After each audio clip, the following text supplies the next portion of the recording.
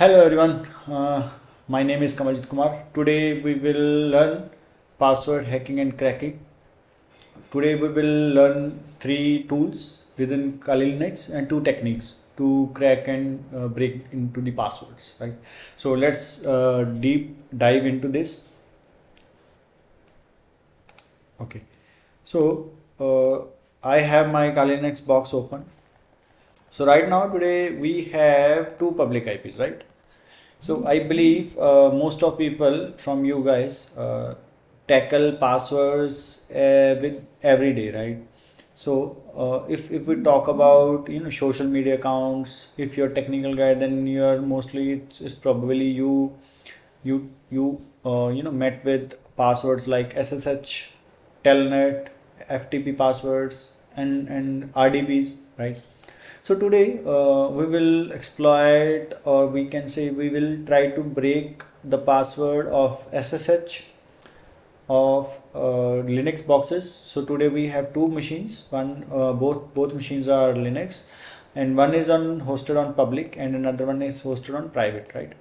So we will break the password using three tools, and actually today. It's password cracking using Hydra, and we will also crack passwords using Hashcat and johntheripper, right?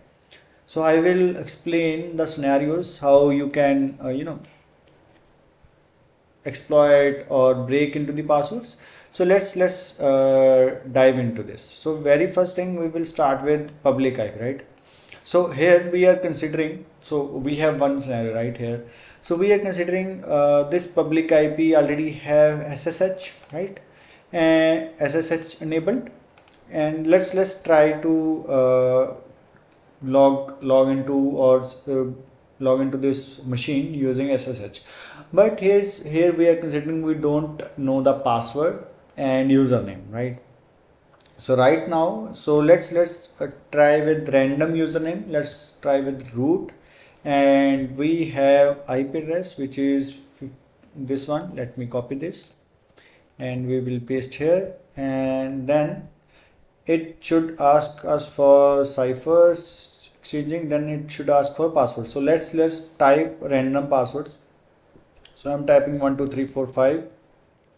It will not visible in your terminal, but yes, I'm typing. So again, it is wrong password. Let's type 1 2 3. It should throw error, right? And I am again trying a null password, which is blank password, right? So it is saying after three unsuccessful attempts, it is throwing us to the terminal and saying permission denied, right? So it means we don't know the username and password. We have wrong credentials, so that's why we are not able to log into this machine, right? So now let's break into this SSH for username and password. For that, we have very good tool in Kali Linux, which is known as Hydra. So if I just type Hydra and press enter, let me little bit zoom in, and you can see we have lots of options, and we have syntax for initiate our attack.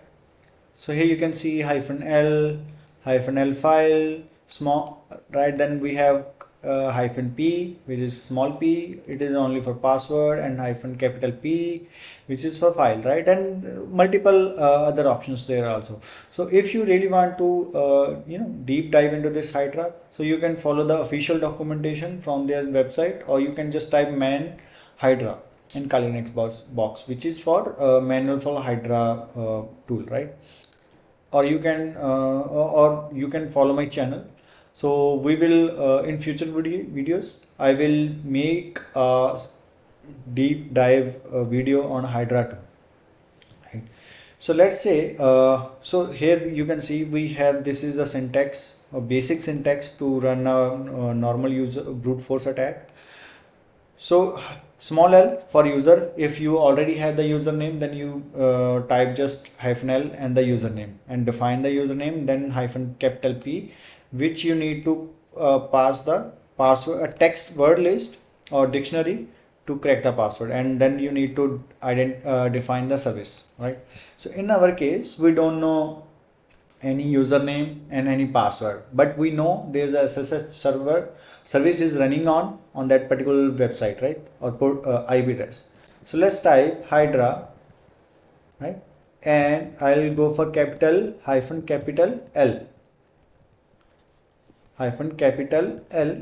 capital L for we need to provide a word list for username. So you can use any word list, but I have I'm using a customized word list to reduce the time, right? So it is slab, so we can use a short word list, we can say.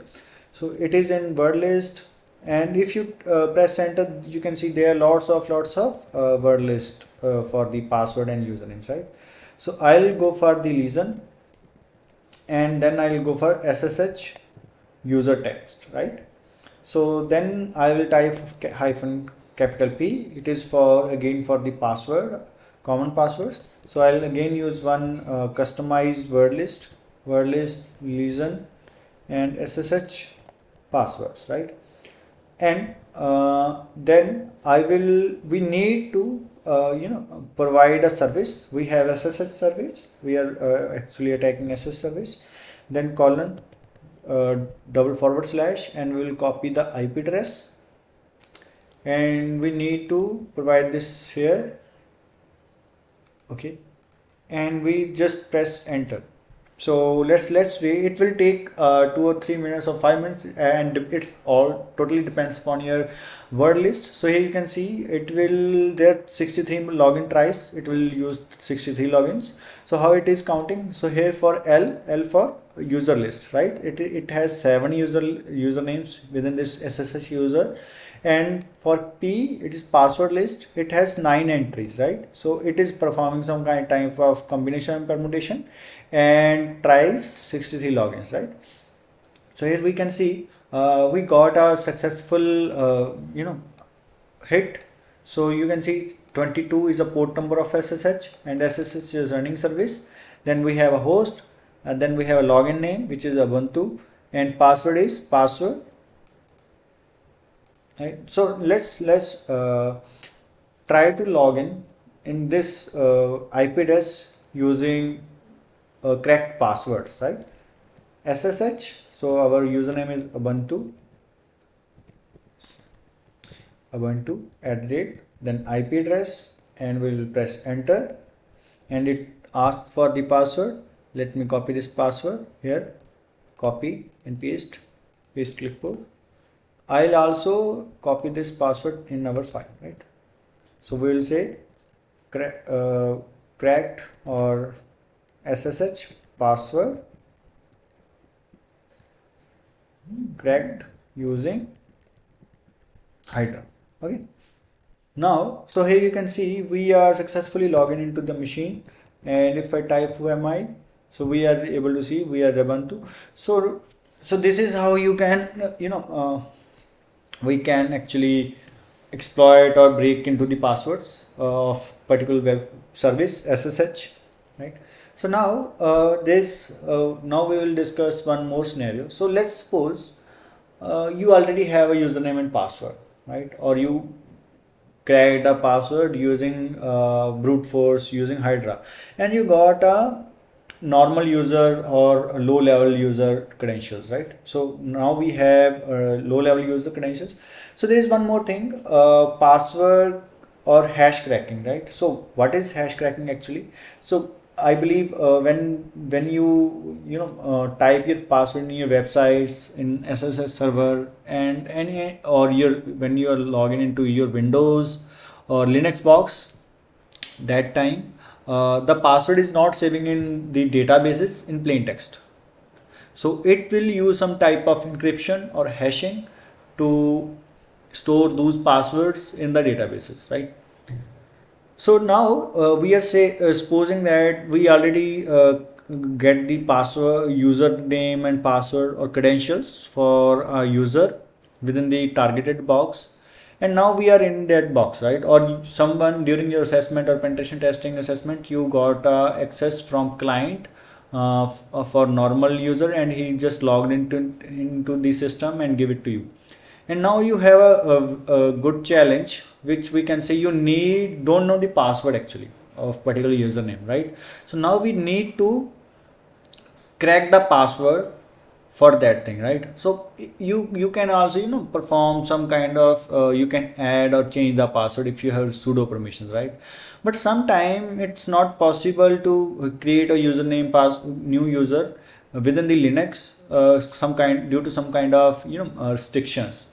So let's suppose we are considering here this Ubuntu user also have root user group permissions, right? So in the Linux box or Linux machines, the password for a particular user is saving in a file named as shadow, right?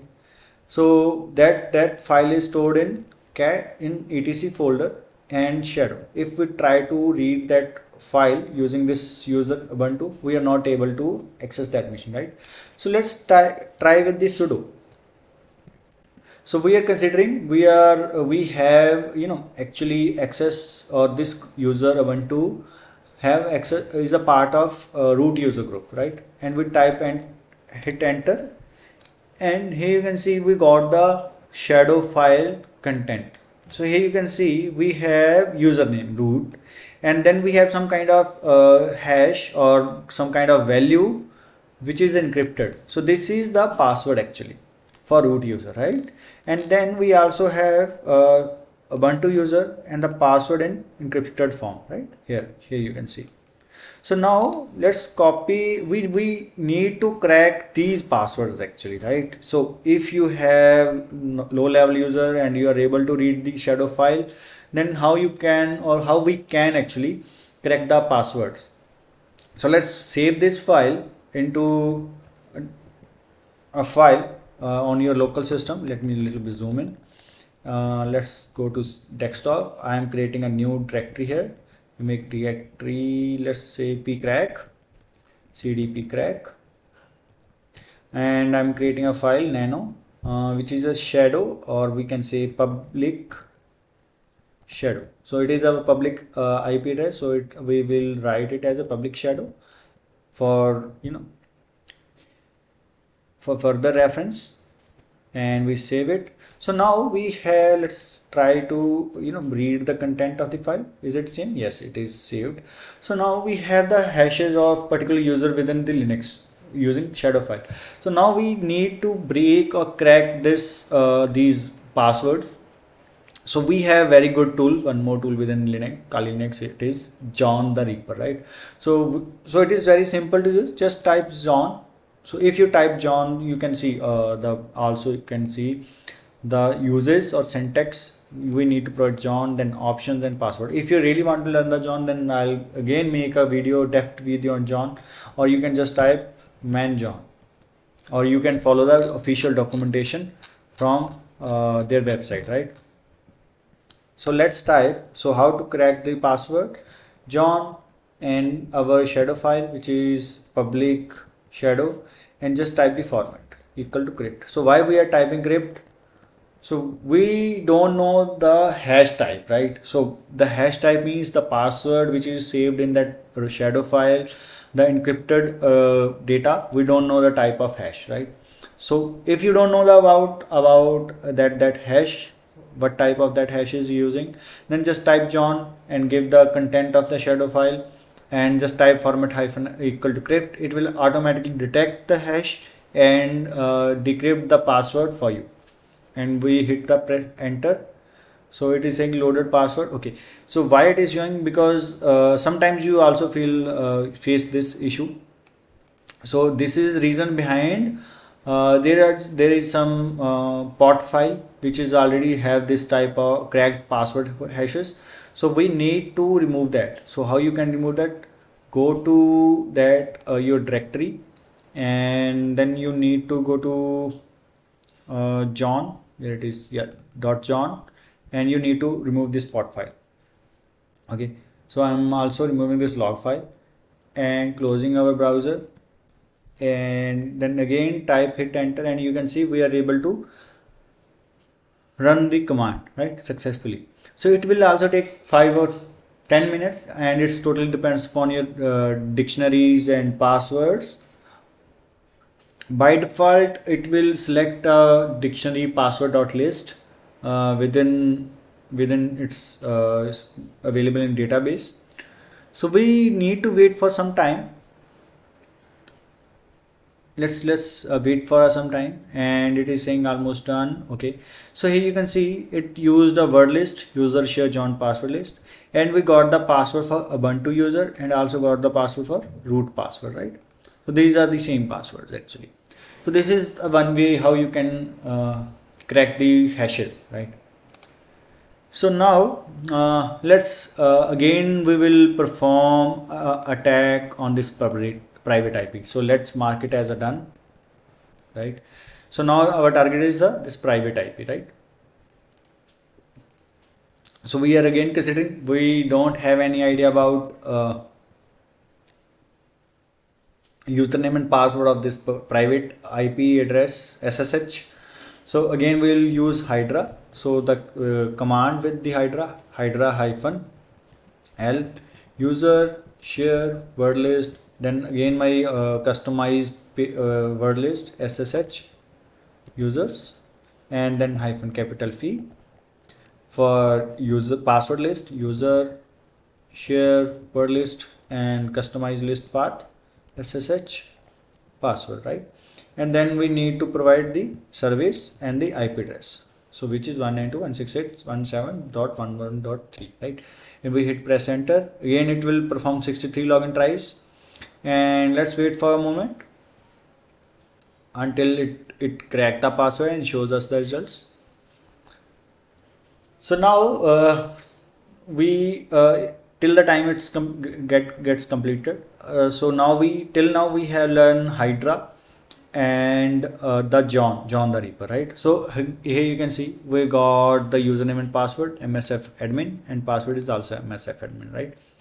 So now let's again try to SSH in this server MSF admin the IP address, and press enter. Then we type password MSF admin, and here you can see we got the who am I, we are into the box.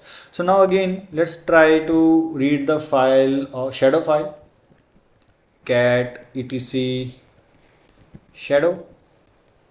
So it again permissions denied. So now we will type sudo, and it is asking for admin password, so it is MSF admin. So now we copy this content of the file. So right now I'm saving this file content within a new file name.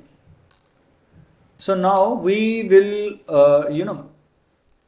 if you have an idea about the hash or your John the Reaper is not working, so actually during your penetration testing it is good to know about multiple tools for one task. So we used John the Reaper, but right now we also try to learn about Hashcat. So Hashcat is a very powerful tool. Actually it uses your GPU power to crack the password hashes. So and it is little working of the Hashcat is a little different from we can say John the Reaper. So in the John the Reaper we don't need to provide separate hashes or anything else. We just provide the whole shadow file, and it crack the password, right? But sometimes John the Reaper is will not work, or you face some issues during your penetration assessment. Then you need to have alternate, which is Hashcat, right? So in Hashcat you need to provide actually single hashes, right? So you can use do it with various commands, but I'm here using only manual method, right? So nano, I'm again typing here hash let's say hashes ms, or we can say private hashes, right? And we'll go to the content of the shadow file which we have copied. So just copy this till this before the colon. This is our password hash, and we will paste here. and then we have this one. Copy this. So you can copy and paste as much as hashes what you want to want to crack. And we have this one also. Let's try with these three, or let's again copy this one also, right? So when we are discussing about Hashcat, so it is very mandatory in Hashcat to know about the type of hash, right? So it is not like that you just provide the hash values and it will automatically detect the type of hash. It will not work like that. So you need to identify the hashes. So with the very first method which I use to identify the hash, we will let's save this one very first thing and type cat private, and we have the hashes, right? So now we'll copy any hash, and we have very good tool in Kali Linux to identify the hashes, which is hash identifier. And we press enter, and it is asking for hashes. So let's feed this hash which we have copied and press enter. So here you can see we got the possible hashes MD5 Unix, right? So we have MD5 Unix hash, type of hash, right? This is MD5 Unix hash. So you need to carefully identify the hash.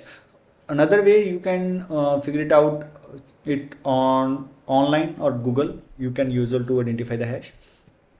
So now just type hashcat to check what is the syntax, but for that you need to type man hashcat actually, or you can just type hashcat to check the manual --help, right?